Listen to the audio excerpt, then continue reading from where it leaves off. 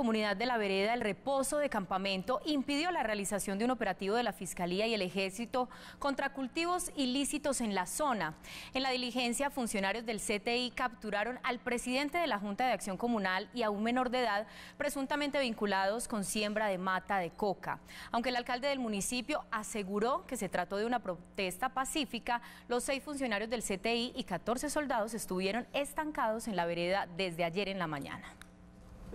Según el alcalde de Campamento, la comunidad de la vereda El Reposo impidió el operativo, pero pacíficamente. La comunidad, al ver estas actuaciones de la fuerza pública, ya manifestado de una forma pacífica, no están armados. La comunidad simplemente reclama que por favor estas personas no sean judicializadas. Ellos manifiestan que es la única fuente de empleo que tienen. El alcalde asegura que no se trató de un secuestro, a pesar de que la comisión judicial tuvo que amanecer en la zona. Aquí no se habla de ningún secuestro, puede ser una obstrucción a la justicia. Yo creo que en cuestión de minutos, en media hora, el problema se puede solucionar y las personas del CTI pueden salir con los capturados.